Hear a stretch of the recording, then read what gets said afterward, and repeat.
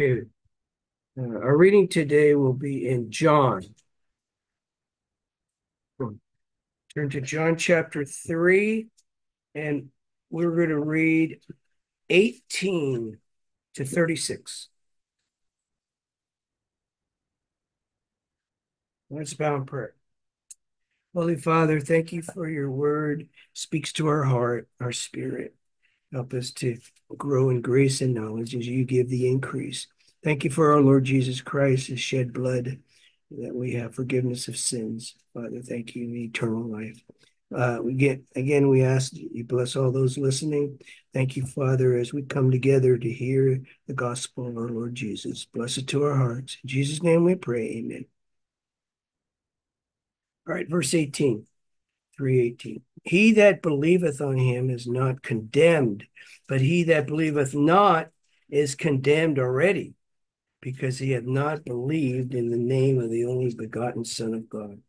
And this is the condemnation, that light is come into the world, and men love darkness rather than light, because their deeds were evil. For everyone that doeth evil hateth the light, neither cometh to the light, lest his deeds should be reproved. But he that doeth the truth cometh to the light, that his deeds may be made manifest, that they are wrought in God.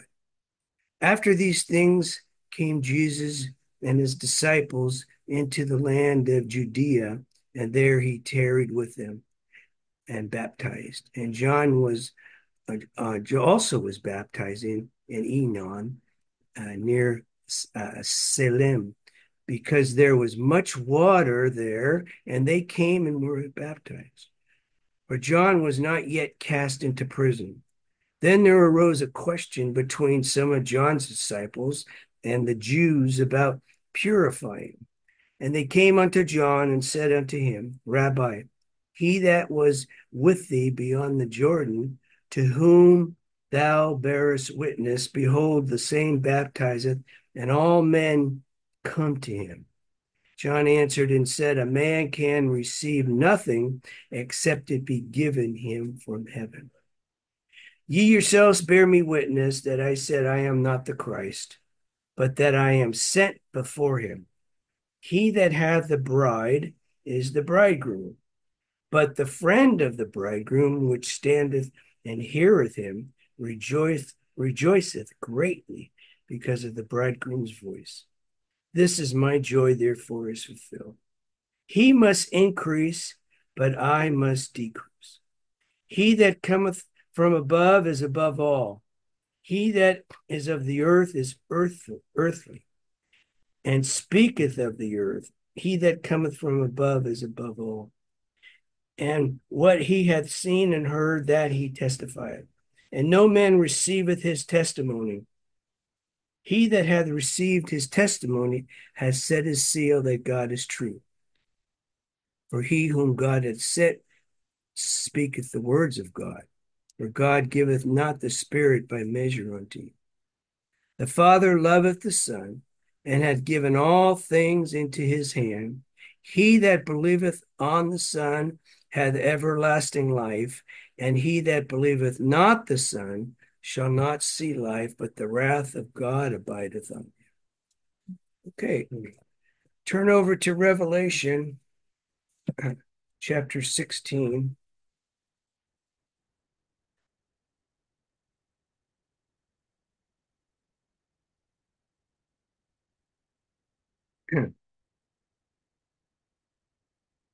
We see in verse 7, and I heard another uh, out of the altar say, even so, Lord God Almighty, true and righteous are thy judgments.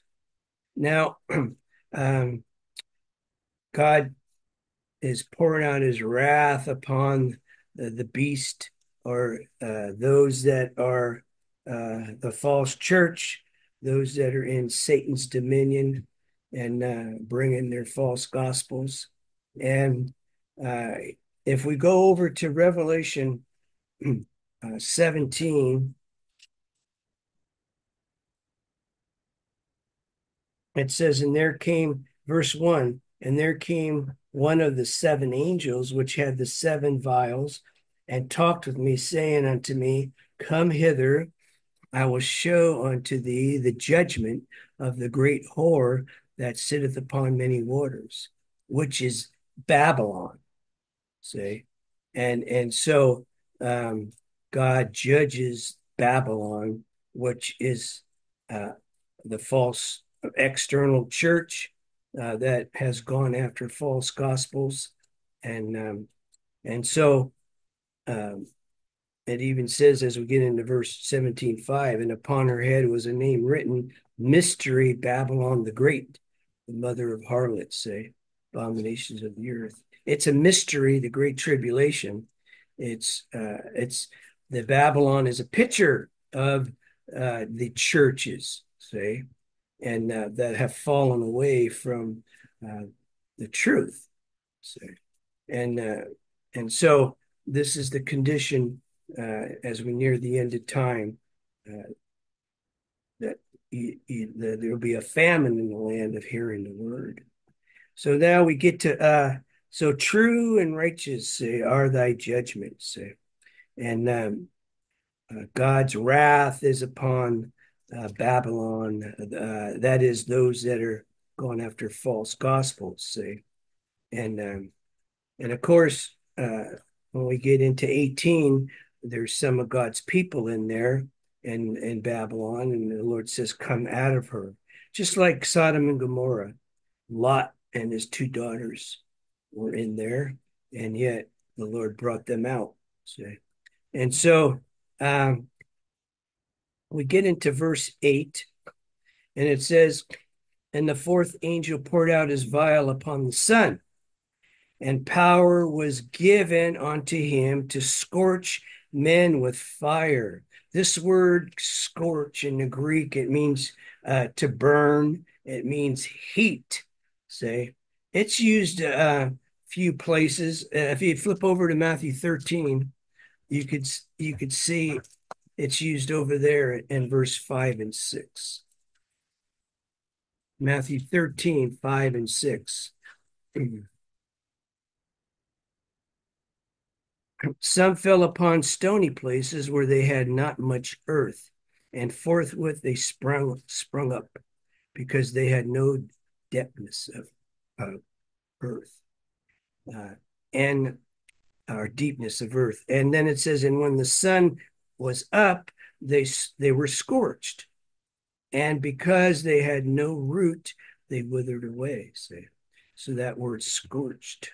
Uh, so we have to see what that means, and we're already seeing that, and going back to Revelation 16, scorched with great heat, say, and blaspheme the name of God, and so this great heat, of course, we're going to see that it takes in the wrath of God, say. And so, again, in verse 8, and the fourth angel poured out his vial upon the sun, and power is given unto him to scorch men with fire. Now, we could read some of this language. If you go to Deuteronomy 29, look at two verses over there, 23 and 24, and you could see how fire is used. um, in these verses, it points to the wrath. Deuteronomy 29 and then 23 and 24.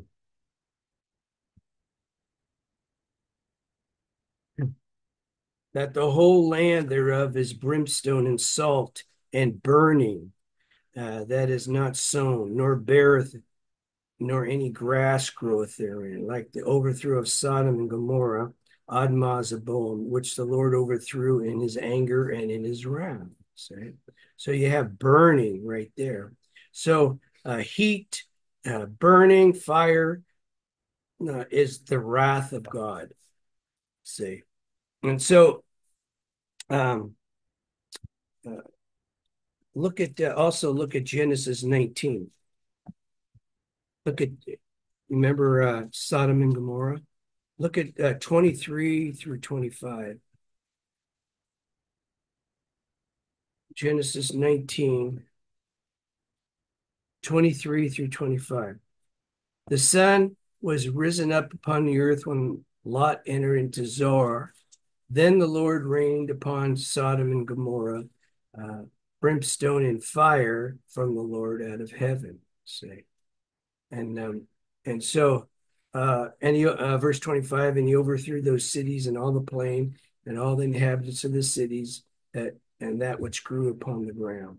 So again, God's wrath poured out upon Sodom and Gomorrah. So you have fire there, and then of course it says it again in Deuteronomy. And so go back to uh, Revelation 16. All right. So we know in verse 8, 16:8, the fourth angel poured out his vial upon the sun, and power was given unto him to scorch men with fire. And then it goes right in 9, and men were scorched with great heat. So you have fire, great heat, all those are pictures of God's wrath. Okay. And we just read John 3, 36. And remember, if you remember what that says, John 3:36, he that believeth on the Son hath everlasting life, and he that believeth not the Son shall not see life, but the wrath of God abideth on him. Say. So again, uh, God's anger, God's wrath abides on those unbelievers. Say, they're under the wrath of God. So back in Revelation 16, um, men were scorched with, verse 9, with great heat and blaspheme. Okay, and blaspheme. Now, I want to show you a contrast. If you go to Revelation 7, when you look at this language and verse, I'm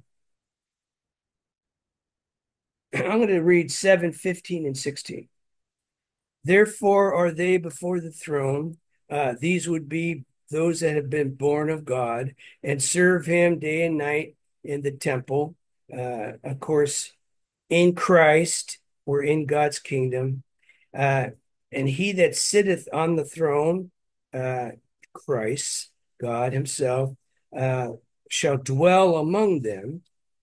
And then it says, these are the believers that have been born of God, they shall hunger no more, neither thirst anymore. You know verses that go with that.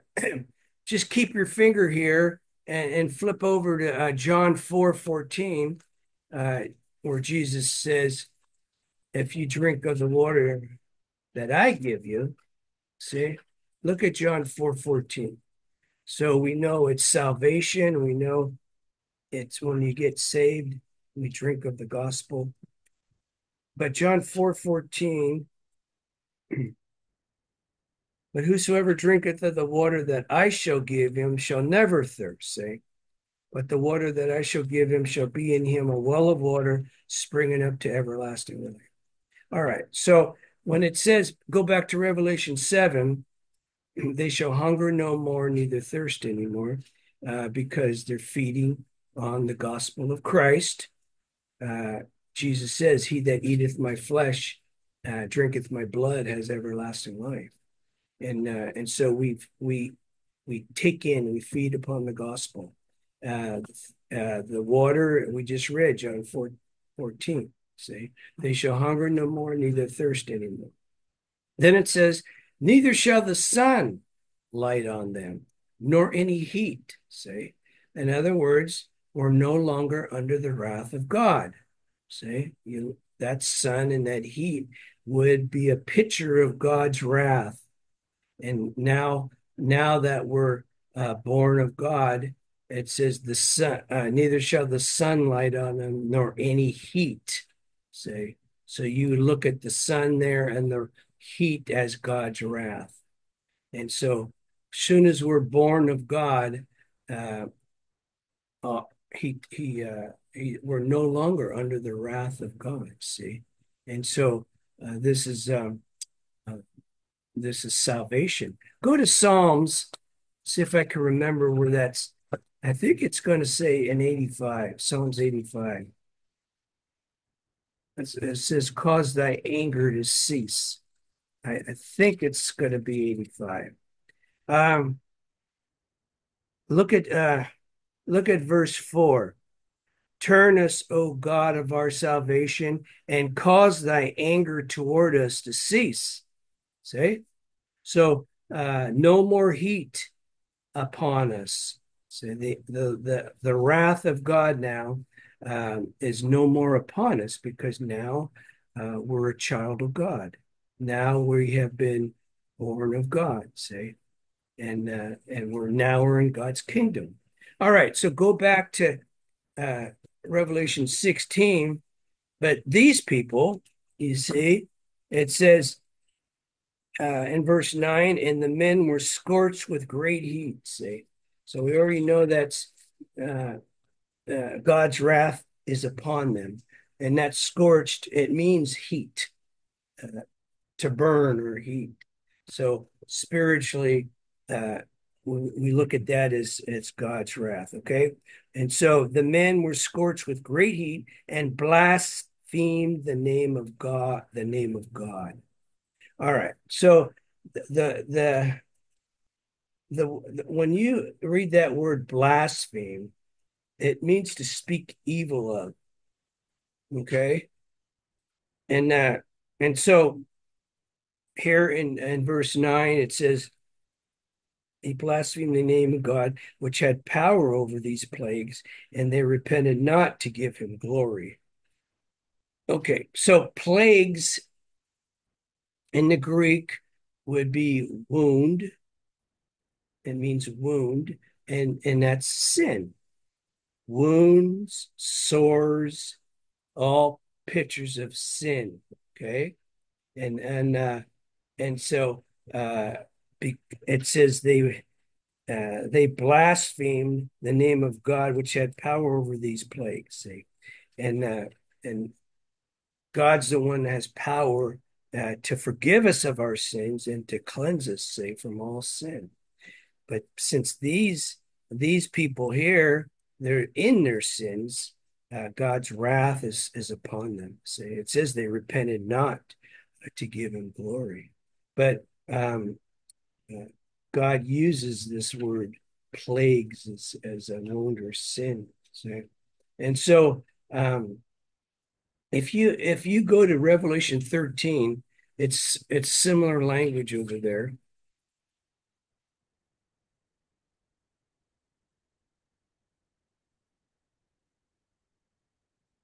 Okay, look at verse 6. And he opened his mouth in blasphemy against God to blaspheme his name or blasphemy against God to blaspheme his name and his tabernacle and them that dwell in heaven. See? And so this is the beast and those that are in his dominion, the false church. And so remember, blaspheme means to speak evil of. So they're speaking evil of the gospel, the word of God.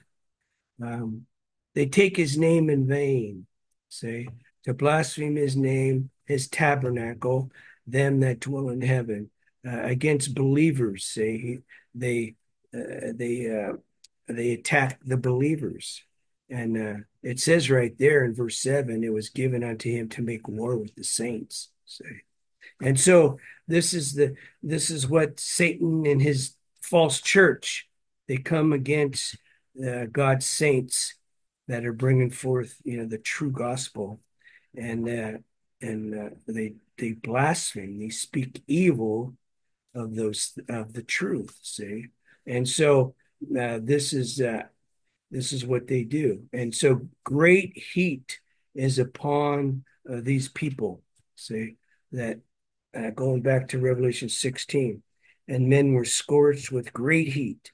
So they're under the wrath of God and blaspheme the name of God, which had power over these plagues, and they repented not to give him glory. Now, in the Greek, repented means to think differently. Say, and God's the one has to give us repentance, and He's the one that grants us repentance. I'll show you some verses, but remember in Revelation about Jezebel, chapter 2, she repented not either. See, just like we're reading here in Revelation 16. But look at Revelation 2, verse 20.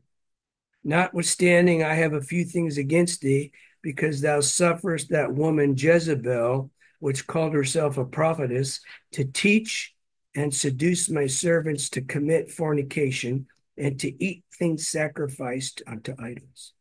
And I gave her space to repent of her fornication, and she repented not. Behold, I will cast her into a bed, and them that commit adultery with her into great tribulation, except they repent of their deeds. And so, and that's the thing, they get caught up in these false gospels, and yet they don't repent, say, of their sins, and God has to give us repentance. I want to read Revelation 9. Look at 20 and 21.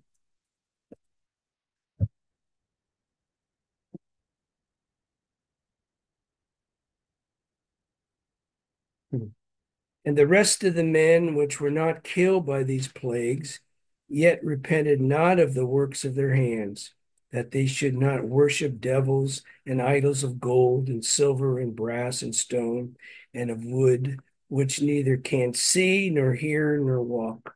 Neither repented they of their murders, nor of their sorceries, nor their fornication, nor of their thefts. And so again, it's Jesus says, unless you repent, you'll all likewise perish. One more over is 2 Corinthians 12:21. 2 Corinthians, look at 12:21 over there.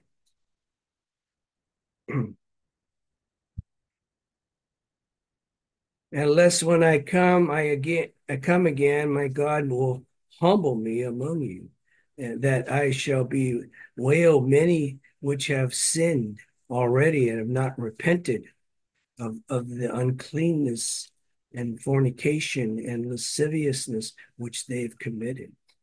And so we read repentance, repent, repent. And again, it comes from God, see? Look at Acts chapter 5. You could read it yourself. Look at verse 31. See this word give. It's also translated grant. God has to grant us, give us repentance. See? Why do you think people aren't sorry for their sin? Because if God doesn't give them repentance, then they'll, because it means to think differently. See, so you'll think differently about committing that sin. Okay, when you repent, but it's of the Lord. Look at Acts 5:31. Him hath God exalted with his right hand to be a prince and a savior, for to give repentance, say, to Israel, and forgiveness of sin. See? And so what did we read in John 3? A man could receive nothing except what? Yeah, unless it's been given him from heaven. See? So it has to give repentance. Okay, the other one is in Acts 11. It's same word, but there it's translated grant. It's the same word, give. You'll see verse 18 right there. It says, when they heard these things, they held their peace and glorified God, saying, then hath God also to the Gentiles granted repentance unto life. See? So God grants us. It's part of self. It's the work of God when we get saved. Give us repentance, grants us repentance. See, that's why it says a broken and a contrite heart. He what? He will not despise. See, and that's repentance. See, we don't have that hardened heart, and that's why it says a broken heart. See, and again, this is all of the Lord. See, these this action that God takes, it's God's action. He's the one that brings us into the kingdom. He's the one that grants us uh, repentance. He's the one that's predestinated us uh, before the foundation of the world to be saved. We're one of His sheep. Okay, and Jesus says. What man having 100 sheep? Say, Christ is that man, and God's elect are all those 100 sheep. Okay. All right. So go back to Revelation, and we see that uh, if people can go on the rest of their life in their sins, see, and yet the miracle that God brings us into repentance and uh, fellowship and a relationship with our Lord Jesus, see. And that's why let's go to Psalms 51 where it says all that. And against thee, um,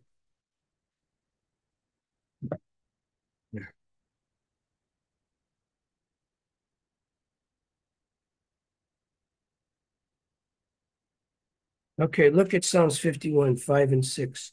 Behold, I was shapen in iniquity, and in sin did my mother conceive me. Behold, thou desirest truth in the inward parts. Remember? And the spirits of just men made perfect. Inward parts. And in the hidden part, thou shalt make me to know wisdom. See? That's how we understand scripture. In the hidden part, in our spirit. See? We understand spiritual things. Okay, so verse 10, create in me a clean heart, O God, and renew a right spirit within me. See, God gives us salvation. See, unless God creates and grants us repentance, that person will continue in their sin. See, and hard-hearted. See, and and so God has to give us, as it says, look at 17. The sacrifices of God are a broken spirit, a broken and a contrite heart. Oh God, thou will not despise. Say, well, God gives us that contrite heart. Say, and anyway, this is the nature of the work of God when we get saved. Say, and not walk in stiff-necked or hard-hearted. Say, we have a broken and a contrite heart that we say against thee, and like in verse 4. 51:4. Against thee only have I sinned and done this evil in thy sight. Thou mightest be justified when thou speakest and clear when thou judgest. Say, all right? Sin against God. We sin against God. So when we're washed of our sins, that's salvation. And now he wipes all our sins away. Say, cleanses us. We'll go to First John. It's a good verse over there. Remember John chapter, First John. Look at First John chapter 1.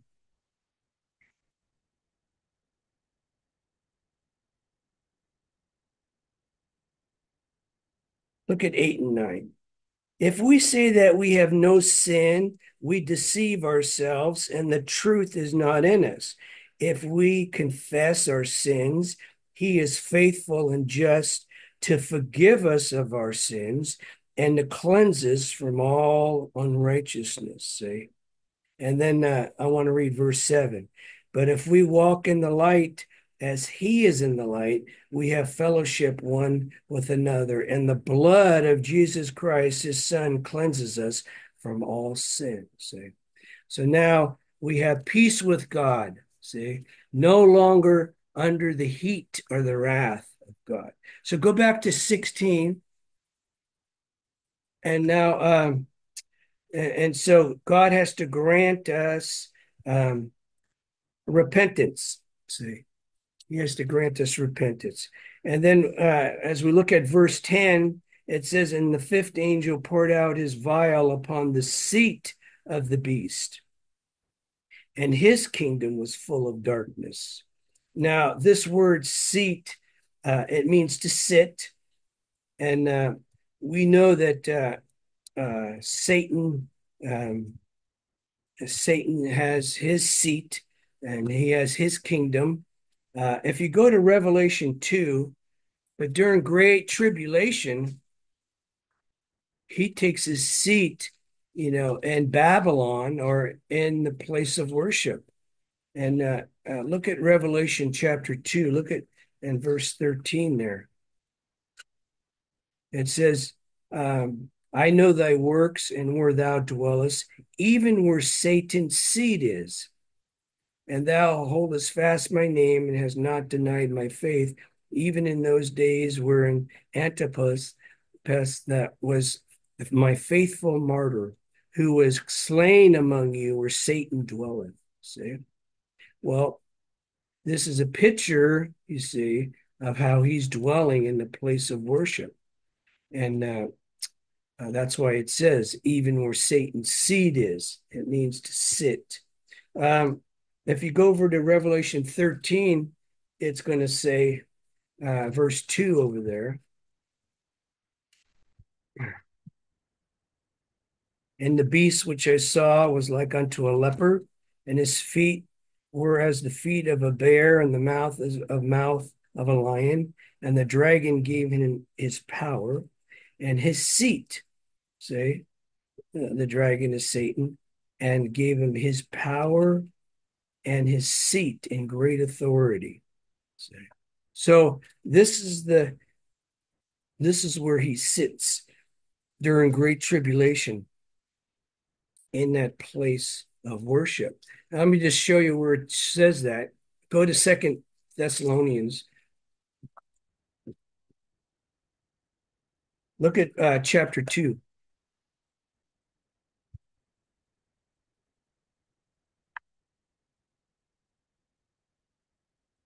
Who opposeth and exalteth himself above all that is called God or that is worshipped, so that he as God sitteth in the temple of God. See, there's the word sitteth right there. He takes, where's the temple of God? Well, the Bible tells us over there in Matthew 21, where the temple of God showeth himself that he is God. But go to Matthew 21, look at verse 12.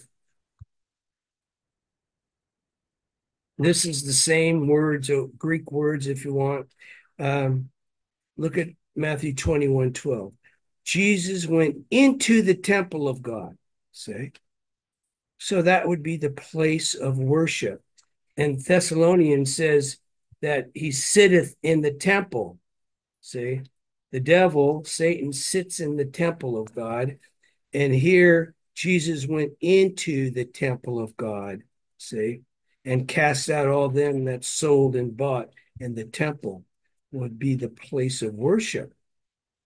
That's why I tell you, he takes his seat in the churches, the place of worship. That's where he's going to sit, see, and this is where because of that the gospel is silenced because they've overrun it. It says Babylon has remember in Revelation has fallen and become 18:2.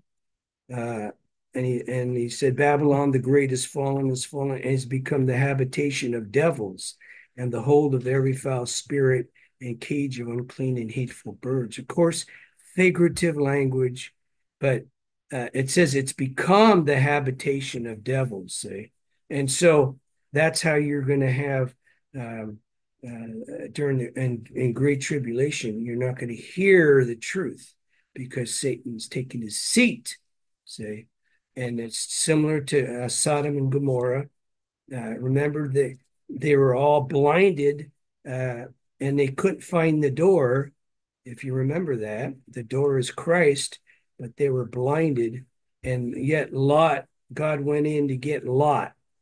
And so Lot and his two daughters came out. Everybody else perished. It was four cities. God rained fire and brimstone. I just read that. And so you could see how they were all unsaved and they didn't repent. Okay. And this is the Jesus says in Matthew 24, just like the days of Lot, so shall it be when the Son of Man cometh. See? So back there is a picture of great tribulation, Sodom and Gomorrah. All right, so in verse 10, the fifth angel's back in Revelation 16:10, poured out his vial upon the seat of the beast. Okay. And his kingdom was full of darkness. All right. And so that word darkness, it means to blind. Okay. And this is the nature, or this is the condition of Satan's dominion, dark. It's dark. You can't see. You're blinded, see? And this is why when we get saved, the Lord opens up our spiritual eyes, see?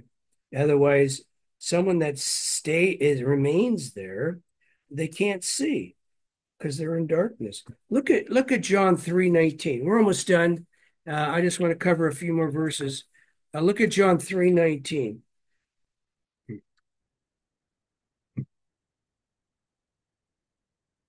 And this is the condemnation that light is come into the world. Men love darkness rather than light because their deeds were evil. See?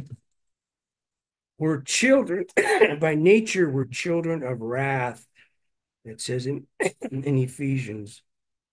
Okay. So his kingdom was full of darkness. Go to Acts 26. Look at verse 17 and 18. Delivering thee from the people and from the Gentiles unto whom I now send thee, to open their eyes, that's salvation, and to turn them from darkness, they're blinded, to light. And Jesus is the light. And of course, this is all the work of God when we become when our eyes are open, see. But God uses the saints as we witness the gospel to bring them into salvation, but yet it's the Lord that gives us that new heart, that new spirit. So to turn them from darkness to light, from the power of Satan, see, so that would be darkness, see, unto God, that would be the light, that they may receive forgiveness of sins and inheritance among them which are sanctified by faith that is in me. And so all those in the Lamb's Book of Life will be saved before the end of time. See? So guaranteed, if your name, God has destinated you unto salvation, you'll be saved. See? And you'll follow the Lord Jesus, you follow the truth. Jesus says the true worshipers worship me in spirit and in truth. And then to finish up, it says they nod their tongues. See, and back in 16, they nod. That word nod, it means to chew. Why do they chew their tongues? See, What's that teaching? They gnawed their tongues for pain. Well, pain is sin, see? And you remember what James said about the tongue? Go to James chapter 3.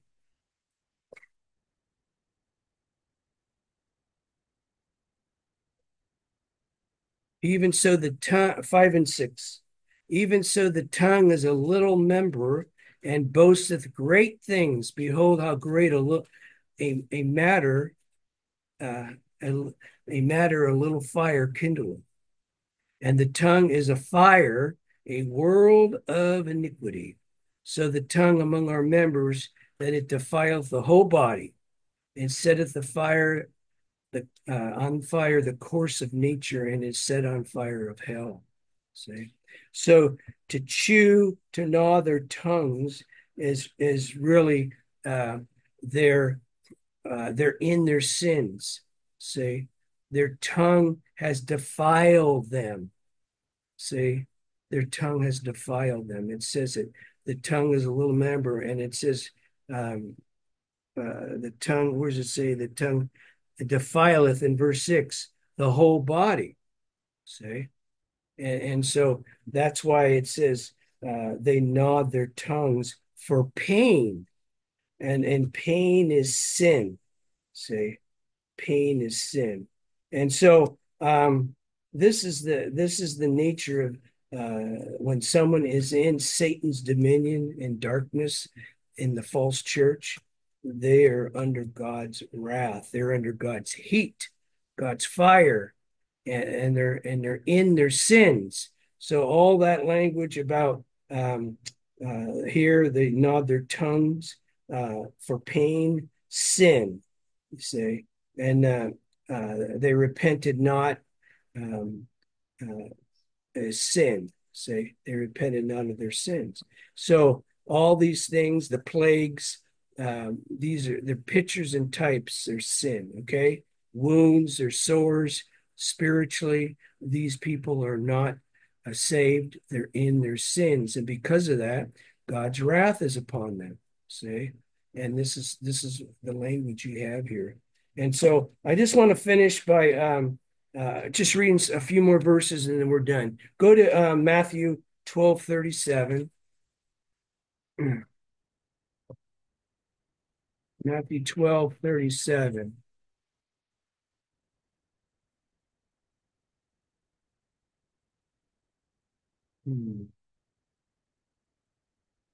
Okay, 12:37. By your words thou shalt be justified. Say, and of course, when we're born of God, we confess Christ. Say, rose from the dead, and He's our Lord and Savior, and we're justified. And then it says, and by thy words thou shalt be condemned. See, so that tongue, those that are condemned, that tongue is defiles that whole body. See, remember the mouth, the heart speaks. With let's see, how does that go? Uh, it's right here in 12. Uh, Look at verse 34. O generation of vipers, how can ye being evil speak good things, which is the gospel, good things? Out of the abundance of the heart, the mouth speaketh. See? So it says a good man, that would be God's elect, out of the good treasure of the heart. Christ is in our heart. Thy word we have hid in our heart. The good treasure, the gospel of the Lord Jesus, bringeth forth good things. That's will bring forth the gospel of Christ. An evil man, say, out of the evil treasure, that would be his false gospels, bringeth forth evil things. See? That's why false prophets are under the wrath of God. That's why it says, and thy words, by your words you shall be condemned. See? So it's really important when we're saved. Of course, God puts the truth in our hearts, and that's why we speak the true gospel. Now, just finishing up a few verses, and then we're done. Go to Proverbs 6, This is all about the tongue. See, we're talking about the tongue. So these are all verses and proverbs that touch on the tongue. Let's start with 6. Look at verse 17. A proud look, a lying tongue, and hands that shed innocent blood. These are some of the things the Lord hates. Look at verse 24. To keep thee from the evil woman, from the flattery of the tongue of a strange woman. False gospels there, see? Look at chapter 10. Look at verse 31.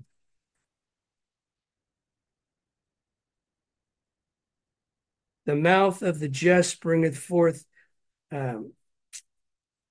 wisdom, but the froward tongue shall be cut out. Okay? Look at chapter 12, verse 19. All about the tongue. The lip of truth shall be established forever, but a lying tongue is but for a moment. Okay? Almost done. Look at 21:6. Proverbs 21:6. The getting of treasures by a lying tongue is a vanity tossed to and fro of them that seek death. And the last one is chapter 26. Look at verse 28. The tongue, 26:28.